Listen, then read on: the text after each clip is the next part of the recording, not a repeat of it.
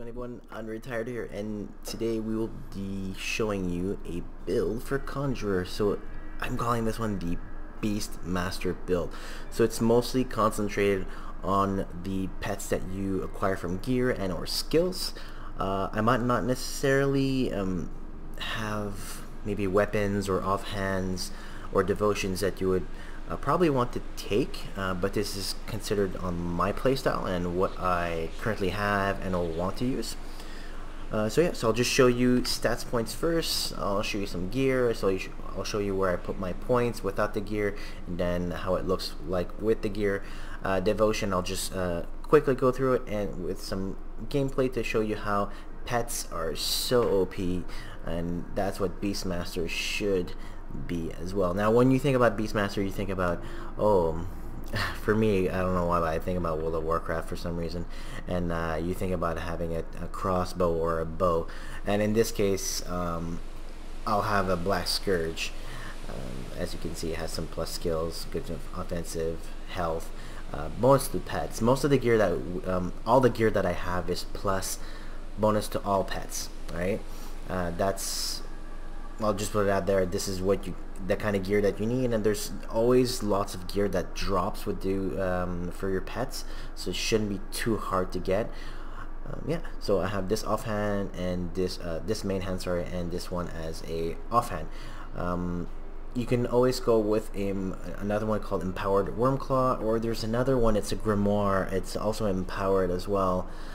I forget what the name is, but I know that it summons a skeleton. I have it on one of my previous builds for Conjurer from level 50. But anyways, so I have Physique at 868, Cunning at 360, and Spirit at 571. If you wanted to go with Crossbow, you would need at least a minimum of 4, I would say 433, I believe, or was it 450?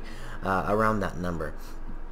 Now if we're talking about skills themselves, so Conjurer is a occultist and shaman together, so it is a hybrid class. Alright, I just went over that class build if you want to go take a look at that video as well.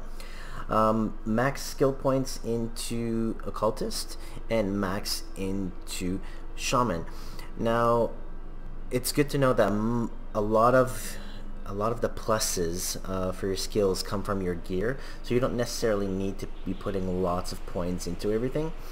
This is only from my personal preference. I only put 1 point into Doombolt so I can actually be doing something instead of just standing there waiting for my pets to kill everything. Definitely need max Curse of Frailty and max into vulnerability. Look at that, minus poison acid resistance, vitality, elemental.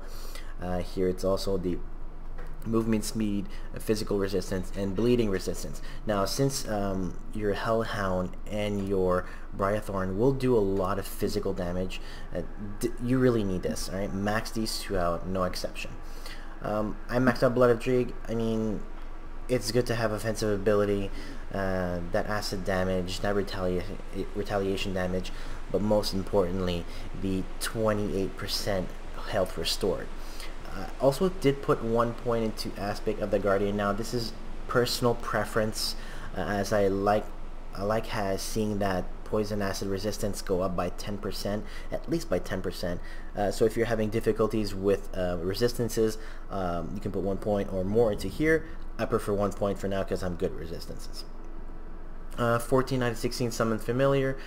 I put 1 point into Storm Spirit because he randomly puts an Eldritch Spirit buff or something like that, empowers one of your pets or yourself with elemental damage, 3% elemental resistance. So I like that elemental resistance factor into it. So 1 point is well deserved in my humble opinion. We're going with a maximum summon Hellhound. You need to have this max at 16. It does massive amounts of damage, a lot of health. I mean, 27,919 health. Just your pet, that's not without anything else added onto it. Now I didn't go for the remainder because it's based more on fire chaos, and your pets are going to be more physical than anything else. So I didn't put any into here. Now personal preference, again, you can put 1 point into each and see how that works out for you, but it kind of works out to the same thing eventually. 1 point into Bonds of Bismiel, and 1 point into manipulation. Now Shaman, max points. Again, this is personal preference. I have 1 into grasping vines, 1 into entangling vines.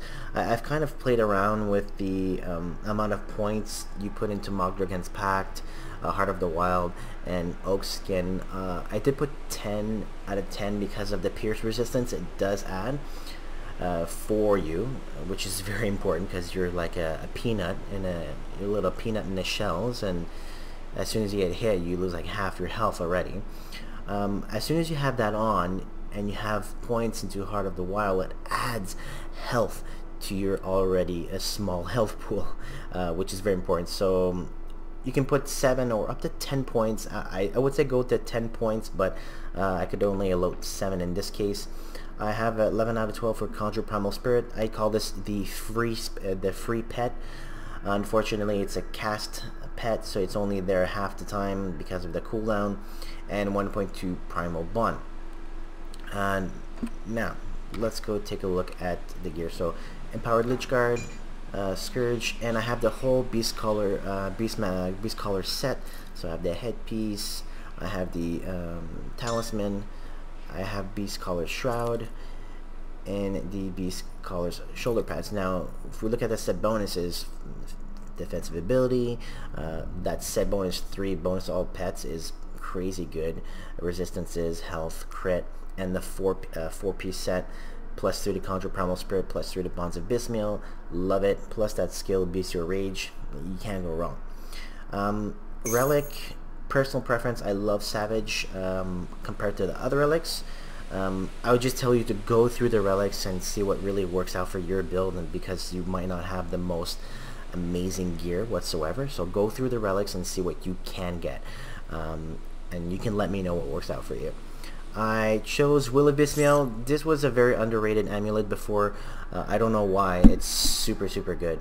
I mean, that health, that defensive ability, well, this is just a roll on the drop, obviously. Chaos resistance, the plus skills, the bonus to the pets is really good. 28% health, plus 6% defensive ability, plus Invocation of Chaos, so it calls for 3 mobs, so I can just show you right away like this. It'll just show you 3 mobs, and they do chaos damage. Now it's really nice to see them running around as well. Let me conjure everything here. Look at that.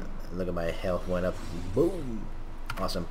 I got 2 rings. They're 2 glyphs of Kel'Thuzad Zot. Alright. So, not for the electric damage and whatnot, but it's more for the elemental resistances. The Conjure Stonecrawler's Pact. Well, sorry, the Conjure Primal Spirits. So that's +2, +2, +4. Plus the bonus to all pets, as you can see. And the granted skills, right? For belt, I have Voidmancer's Cord. Pretty self-explanatory right there. I have the Necromancer's Death Grips, Empowered Rifthound Leather Boots, and the Wild Shorn Leg Guards. Excellent. So now we got our full build, and look at that. We have almost 1100.5k HP, which is a decent amount of HP. Alright. Let's go to our skills. So it kind of looks like this: 18 out of 16, 4 out of 12 here, 7, 12, 22, 12. And for Occultist, we're looking at 17, 16, 20, 16. And if you put points here, you get more. 12, 12, 7 out of 12. Decent enough. Devotions. I'm just going to go through this real quick. Just going to show you. I can always make a little devotion video, a couple minutes, to explain where to put where and what to take off. So 3 points into the Crossroads here. I have Akron's Scorpion. 3 points into Jackal. I have the Shepherd's Crook. I put 3 points into Hammer. I have an Empty Throne, Bismail's Bonds, Raven, Manticore, Mogdragon's my goodness, I have a hard time saying Mogdragon the Wolf. I'm never saying that word again. And Leviathan. I only put a couple of points here like this, is straight in a line. Now, I used to not take Leviathan, but I saw it from someone else's build, so I dropped a bunch of points that was more of a defensive, let's say like an Wolverine or something, and I put it into here. And that's pretty much it. I'll go more in detail in a separate video, if you will. Now if we're looking at resistances, I'm at 80%, 50%, but if I put my blood streak 60%, decent enough. I would have to say the only one that's kind of down is your Aether resistance. Whoops, my pets are attacking for some reason. So let's just go on ahead and attack here. I'll just show you what it is. So you can do your Doom Bolt. Usually you just you do your Curse of Frailty, then your Grasping Vines. Check it out. I'll show you. You just send your pets in like that, like that. You can call your other pets if you want. You can go around.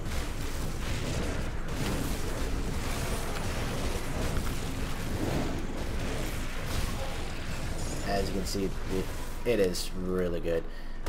The only thing I don't like is that it does take quite a bit of spirit for some reason. But there you go. Conjurers. These are pretty good. The pets and everything.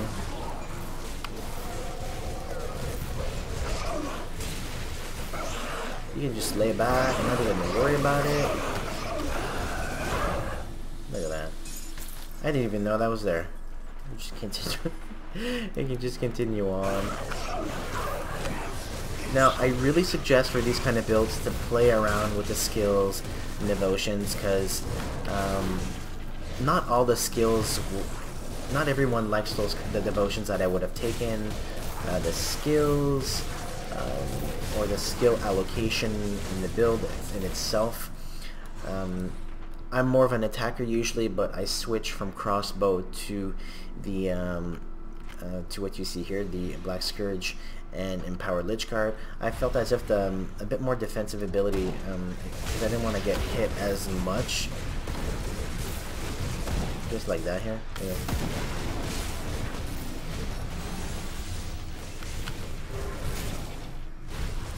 There you go, just like that. Okay.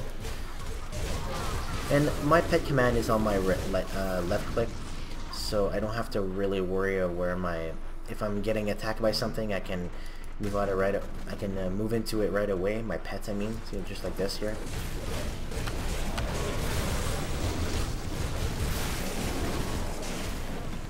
And I kind of get carried away sometimes just by staying there. You're gonna run around, you know, have some fun, watching everything getting destroyed for you. Yeah, just like that. Look at that.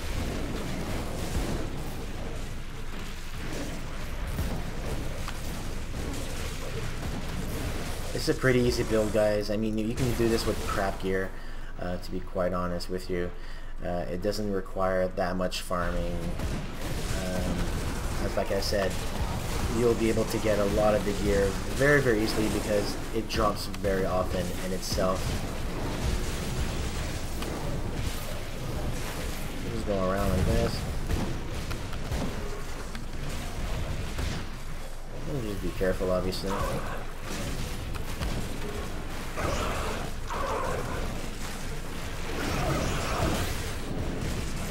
You can see everything is proccing and whatnot. So yeah, pretty easy build, guys, to do. And yeah, it's pretty much it. I hope you enjoyed the video. Do leave a like, and if you have any comments, just leave them in the comment section. That'd be suggestion and or what you would change in the build. That's completely fine. I can respect that. Positive criticism, guys. And that's about it. Thanks for watching, and I will see you in the next video.